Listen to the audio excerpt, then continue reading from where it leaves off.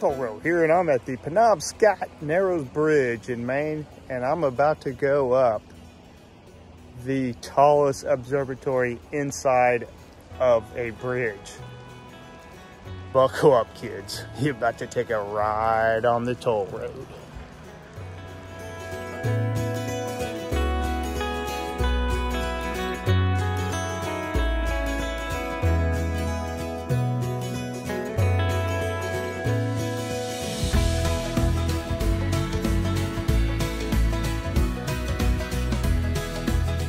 The bridge is designed to look like the Washington Monument and is made out of the same Maine granite.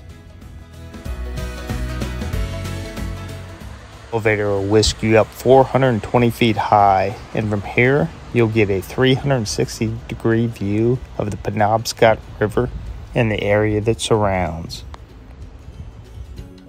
The bridge is a replacement for the former Waldo Hancock Bridge that suffered from corrosion.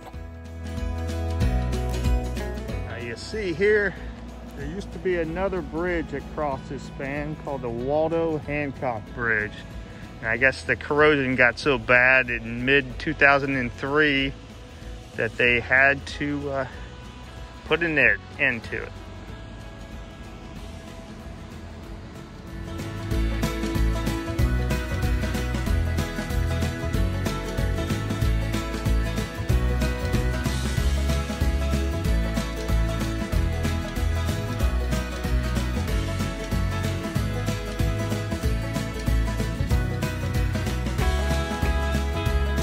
This one I wanted to get silly in here. They've got rules.